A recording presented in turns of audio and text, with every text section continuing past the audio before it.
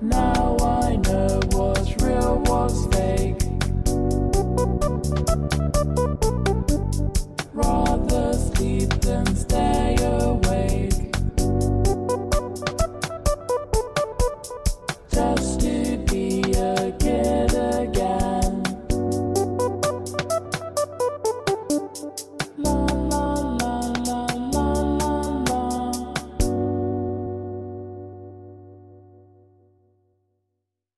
Once again, in its all-encompassing wisdom, the algorithm led me to expand my horizons. From watching compilations of liminal spaces, it guided me to the land of vaguely familiar places, pictures that feel strangely familiar but are uncomfortable, and places you visited in your dreams.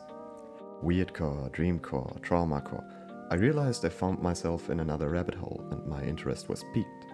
But it was difficult to find any information on the topic. It wasn't big enough yet for any magazines to talk about it.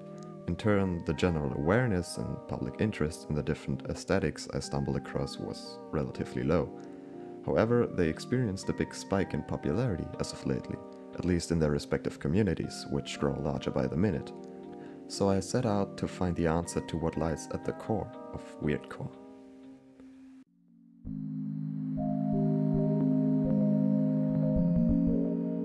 First of all, what does core stand for? Is it just something put after a random noun to claim it as an aesthetic? The word core itself can be attributed to the French counterpart cœur, meaning heart. This way, genres with a core suffix can be described to focus around one central idea that lies at the heart of it. The musical origins of core can be traced back to the hardcore movement in punk music, which kind of adds an edge and countercultural vibe to it. It's important to note that core isn't a trademarked word, same as the as of lately popular academia suffix. There are countless microcultures spawning from these central ideas. The spreading, expanding, and developing of the aesthetics happens by meme-like distribution cycles, sharing, manipulating, and reposting the original content. It uses the tightly knit internet community to further expand its reach. Now, with that out of the way, let's take a look at the different aesthetics.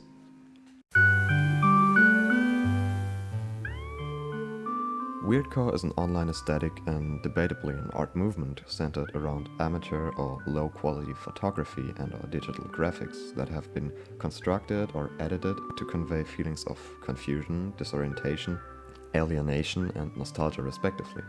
Weirdcore as an umbrella term for various splinter aesthetics is reminiscent of cursed images and liminal spaces in the sense that it represents threshold experience and offers a distinct feeling of peering into another reality. There is both musical and visual aspects to the genre, which can be consumed by themselves or to reach the desired synergetic effect in combination. The music heard in Weirdcore edits is a result of the synergy of the times we live in. Genres like glitchcore and internetcore, which take advantage of the combination of trend culture and nostalgic feeling of the early internet days, are thriving. In this way, many tracks use the synth-heavy feel of the music used with liminal spaces that experienced great popularity recently. This way, the music can safely replicate the vaguely nostalgic vibe necessary for many Weirdcore works. Electronic elements work perfectly in both liminal spaces and Weirdcore tracks as a very foreign element, the very non-organic and alien sound pushing the sense of estrangement. Liminality is also found in the tracks themselves, often being mere background music or OSTs from early 2000s games like Human Nikki, Soup 0.9 or Earthbound. This in turn awakening nostalgia from the people having played these games in their childhood. The tracks are being edited in a certain way, pitched, slowed down and chopped, which creates more ties to its musical origins in synthwave. The noise adds the deteriorating theme of memories and looking at your past through the fog. Weirdcore uses distorted wave samples and irregular, almost amateurish editing to disrupt the natural flow of the tracks, creating a certain suspense. It evokes that feeling of browsing through a long dead message boards, like walking through a digital ghost town except all the previous residents are there frozen, snapshots of people stuck in time, cursed to be trapped in their abandoned digital halls forever. Sound effects often include a dripping noise like from leaking pipes, the humming of fluorescent lights, the high notes of music boxes and distant chatter as of a kid's party. All of these are elements often picked up by the visuals. Given it oftentimes uses background music or OSTs, many Weirdcore tracks are pure instrumentals and lack the human connection given by song lyrics. The closest we get is vocoded samples, entirely artificial voices, further grounding the experience in the uncanny valley. It makes the estrangement complete. Weirdcore music is also subverting the rather recent trend of lo-fi music by inserting an element of discord into the otherwise calm tracks, now becoming deformed and sinister like a nursery rhyme gone wrong. More specific to why this type of music is gaining so much popularity now, the pandemic may be acting as a catalyst. There is more activity, more focus, and accelerated development of internet culture, aesthetics, the collective consciousness, and so on. This interwovenness is seen in how fluid the borders are between the microgenres, in music as well as other parts. Playlists are often dedicated to 2 or 3 of the aesthetics at the same time, and roughly speaking, one can use the term dream and weirdcore interchangeably when talking about the type of music. The only difference maybe being that Dreamcore makes lighter use of cluttering the tracks with all these effects, rather than letting it breathe and lean to a softer vibe. Traumacore, however, is thematically very much separated from the other two, even though it draws from the same pool of image manipulation and type of music. But even so, there is a variety of increasingly smaller genres emerging from the main Weirdcore movement. Webcore, for example, is using the effects of old technology, booting up and pop-up sounds to create its tracks devoted solely to the early internet era. The point is that it becomes increasingly hard to draw a line between dream and weirdcore, as there are almost no artists creating music specifically for this purpose. A few ones like Jack Stauber just happen to fit the mood the new aesthetics are going for, and so his tracks can be found in almost every weird/dreamcore playlist. There are artists emerging right now, but they are few and far between. So for the time being, most artists will merely be attributed to the genre, probably without them ever knowing about it. Visually, both Weird and Dreamcore are strongly influenced by the general look and feel of images shared on the early internet, roughly a period spanning from around the late 90s to mid-2000s. Amateur editing, primitive digital graphics, lo-fi photography, and image compression are some of the more common elements found in Weirdcore images. Low resolution of pictures and text speaks to amateurism, but also a sense of deterioration and decay, both in a metaphorical sense but also regarding thoughts and memories. The ominous and the threatening, combined with cheery effects, is creating a kind of discord and dysphoria. Sometimes the contrast is being created by both the picture and the accompanying music adding one side of the equation. This makes it a compound experience where one element alone won't have the same impact. In a way, Weirdcore and Dreamcore media are supposed to be consumed as this symbiotic amalgamation which is only made possible by the internet and its various streaming platforms. The deliberate juxtaposition of opposing elements borderline on absurdist and post-ironic humor of Gen Z, like cursed or nonsensical images making memes out of names, food, or even single letters. Applied to Weirdcore, this principle manifests in nature inside houses, or childlike effects and objects within vaguely menacing settings like empty hallways, dark rooms, or vacant tables at a kid's party. The ambiguity and lack of context in the images stimulate the mind to fill in the gaps in an attempt to create familiar connections. You get a certain feeling of purgatory, a sensation of limbo and disorientation, like waking up from a brief afternoon nap in your childhood, where for a short time everything feels foreign and unreal. And with this lack of context comes a loss of purpose, which in turn creates a loss of identity. This invokes dread because we can't pinpoint what's amiss. We're at odds with our surroundings, and this triggers some deeply rooted fear as some primal instinct alerts us of danger. But unlike with our ancestors, it stays at this vague gut feeling, because there is no clear threat. It is either the environment or some element in it intentionally withheld from us. Both things we are powerless against. It is the fear of the unknown. Altered is an important keyword in the context of all these aesthetics. As the audio and visuals are often distorted and changed, so is the world that we get a tiny glimpse of through the flurry of dead malls, empty playgrounds, and censored faces or objects. It's reminiscent of the backrooms, or no clipping out of reality. Hence the common theme of the sky or clouds inside, a presented choice, the clash of the natural with the artificial, or the organic elements conversely becoming foreign elements in their surroundings. As a viewer or listener, ideally both, You get the sensation of looking behind a veil, an almost voyeuristic aspect originating from its roots in liminal spaces. One big difference between Weird, Trauma and Dreamcore and liminal spaces, however, is the no people rule, as well as the added text effects and distortion, of course. Liminal settings also aim for a mix of nostalgia and dread, but focus on the former, while Weirdcore is focused on producing discomfort within its audience. Other common elements include eyes or a different kind of unseen observer, which is often speaking directly to the audience through the messages. It's creating the feeling of being watched. You question yourself if you're doing something very, very bad, or even if observing these scenes is a punishable thing by itself. The way many of the photos are shot puts us in the position of the one taking the photo. This way anything shady going on in the frame is a perceived threat directly to ourselves. Omitted or redacted elements are ever present in all these aesthetics. Blacked out faces, a smudge in your vision, some part of the picture you are not supposed to see, withheld from you for your own good, supposedly. Depending on if the picture is supposed to be dream, weird, or even traumacore, you can interpret it in many ways. Either as a harmless representation of disorientation or gaps in memory, which are common in dreams, or, and this applies more to traumacore, dissociative amnesia, or a way of protecting the mind from whatever forbidden or harmful things lie in the dark, something that is also heavily implied by the text seen in many of the weird and dreamcore images. By bashing these completely contrary elements together, Weirdcore is creating this alien environment for the mind to explore. It makes one question if there is more to the universe than what we can feel, hear, or experience. A common theme includes the aspect of feeling like you have overstepped a certain boundary or being forbidden somewhere, a feeling all too common in liminal spaces, which stems from the contrast of the expected context and what we actually experience. The types of Weirdcore images opens up two prospects, that you are either alone or that you aren't, both equally unsettling propositions within the given context. There lies a certain anonymity at the core of the aesthetics as well. It lies in the source material itself. Images posted on a forum will be all over the web in a matter of minutes, and it becomes almost impossible to trace back any one specific image to its original creator. That way, the content itself is no longer tied to the creator itself. It creates a self-contained and self-sustaining bubble. The key trait is that Weirdcore, like the other two, doesn't really happen offline. The life cycle of its content is wholly contained in the non-physical. In a way, Weirdcore, like the things it depicts, doesn't really exist in this reality, physically speaking.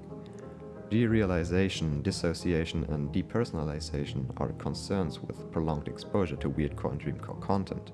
It is designed to confuse and to produce discomfort. Regardless of how the process of creating Weirdcore is approached, the images should still aim to put the viewer in an unfamiliar and occasionally somewhat hostile context. The usage of nonsensical elements and opposites as a stylistic device can be traced back to historic art movements like Surrealism, which in turn was inspired by Dadaism. One example are the works of René Magritte, a pioneer of the surreal art movement. Surrealism was best known for its visual artworks and writings and the juxtaposition of distant realities to activate the unconscious mind through the imagery, something that the Weirdcore movement also tries to achieve. Artists painted unnerving, illogical scenes and developed painting techniques that allowed the unconscious to express itself. The liminal weirdness and out-of-context aspects of their creations is now being emulated by Weirdcore and its various subgenres. Like Surrealism, the artists and creators of the new internet aesthetics aspire to carve out their works as a kind of anti-art. Dreamcore is often more lighthearted than Weirdcore. It uses brighter or pastel color schemes and more dreamy, ethereal tunes for the music. The music more often has lyrics, they are quote-unquote actual songs, not background tracks. It's more like indie meets synthpop, but it has its outliers too with experimental tracks. It's also lighter on the usage of ominous text, though it's still present in many creations. Dreamcore can be executed without necessarily including text and excessive special effects, but the use of liminal settings and tampering with the source image is a must-have. Some Dreamcore images can basically be described as enhanced liminal spaces. Nonetheless, the bulk of Dreamcore content is heavily edited as to awake the feeling of being in a dream where nothing is as it seems. Common titles of Dreamcore videos include things like places you've seen in your dreams or nightmares. You get a feeling of being displaced. The inconsistencies of liminal spaces are alleviated by the over-the-top editing. Especially with Dreamcore, you can get the feeling of derealization. Derealization occurs when you perceive the external world as altered or unreal, when everything becomes seemingly distant, distorted, or appears to be plainly wrong. By looking at these unreal landscapes, you can become disillusioned with your own reality, maybe even questioning if this is the one you are supposed to be in at all. Dreamcore offers a unique way of escapism, trying to go back to simpler times, to withdraw from the troubles of everyday life. It's an attempt at diving into the subconscious mind. The stitched together and poorly executed photo bashing tries to recreate the thought process and the visual experience of dreaming. The phrases appearing in your field of view operate on the same principle, as we process and cope with stuff from the day during sleep. One noteworthy thing is also the appearance of angels or angelic creatures in Dreamcore content. They appear to be the more benign counterpart to the watchful eyes or the invisible observer in Weirdcore. They speak to a subconscious need for comfort or safety and offer the sought-after escapism. Where Weirdcore, and by extension Dreamcore, is incorporating elements of both unique imagery and music, Traumacore doesn't have a distinguished musical score and relies on a mix of the same tracks as its cousin aesthetics. Traumacore is a type of imagery that delves into the themes of abuse and trauma, as far as one can infer from the increasingly disturbing messages or monologues clashing with the visuals. It's not strictly limited to physical or sexual abuse though. Mental, emotional, and spiritual abuse are also common themes in Traumacore. It often draws heavily on childlike and angelic themes, done so as a means to portray and reclaim their innocence or a way to seek salvation. Traumacore in general tends to be more focused on trauma experienced in childhood, although adult trauma can also be covered. Many people turn to these images to help them cope with the pain they suffered in the past. Many of the images used in its photo or video edits are derived from other aesthetics like Weirdcore. Traumacore is more a type of art therapy or visual journaling for people with trauma. It is worth noting that the term aesthetic for Traumacore is contested, since those without trauma may try to romanticize the experience of traumatized individuals. By some, it is frowned upon to participate in Traumacore if the participant is not a victim of trauma themselves, as it is considered fetishization of a very serious issue. Traumacore can be of use as a venting or a coping mechanism. However, like any kind of coping mechanism, it should not be a stand-in for proper treatment like therapy or medication. In this specific context, when silhouettes of people and whole sections of an image are omitted or redacted with black boxes, it could be attributed to dissociative amnesia, often associated with PTSD or trauma. The brain actively tries to shield the consciousness from harmful memories and block them out completely.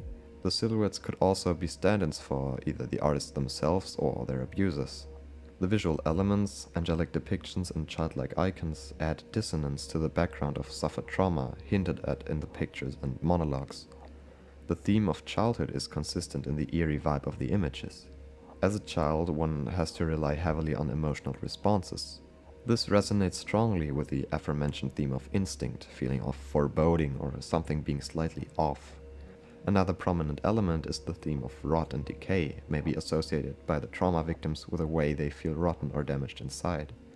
To be honest, Traumacore alone is a lot more complex and deserves its own analysis. If you want to educate yourself, I've linked a few sources in the video description.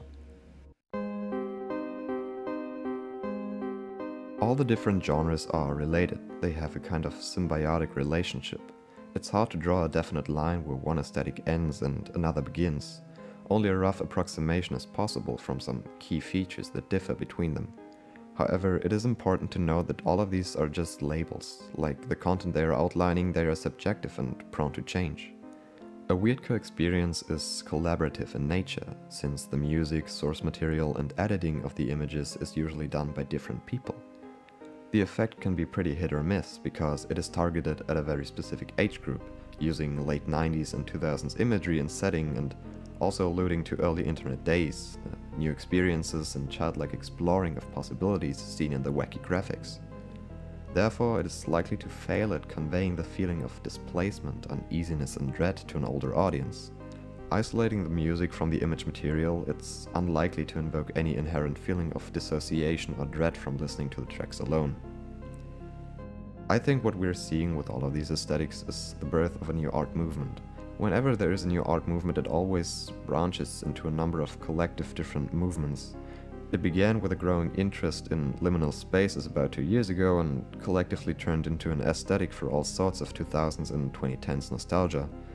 The COVID pandemic acted as a kind of magnifying lens, accelerating all parts of online life, but especially the emergence and transformation of new trends. Maybe what we can observe now in Weird and Dreamcore would have been the logical step a few years down the line of online culture, but maybe it's not. Rather than a natural progression that happens no matter what, one could look at art as the confluence of a collective mindset. Maybe only the events that happened made this new form of art possible. Within Weirdcore, the art is constantly being pushed and evolved by reaching new audience and platforms, the newest among them being TikTok. It offers a certain kind of escapism for those feeling lost or abandoned in current times. The potential of all of these aesthetics lies in the balance of comfort and uneasiness, as they can provoke the audience and bring forth an inner truth. To quote writer Joyce Carol Oates, "My belief is that art should not be comforting. For comfort we have mass entertainment and one another. Art should provoke, disturb, arouse our emotions, expand our sympathies in directions we may not anticipate and may not even wish." Or, in other words, and what in my opinion is the most accurate statement applicable to all of these aesthetics, art should comfort the disturbed and disturb the comfortable.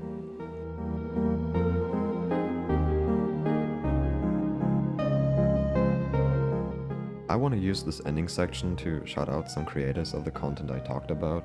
I also want to give an honorable mention to the late Canadian artist Lynn Cohen, whose photographs had a big influence on the evolution of liminal spaces and all art movements springing from them. In her works you can already see what would later become the eerie yet somehow nostalgic edits we see today. Lynn Cohen passed in 2014, but her works can still be seen in the Montreal Museum of Contemporary Art. If you enjoyed this video, let me know and leave a comment about what topics I should talk about in the future. I put a lot of time and effort into these videos, but honestly, I love doing them, so yeah, take care.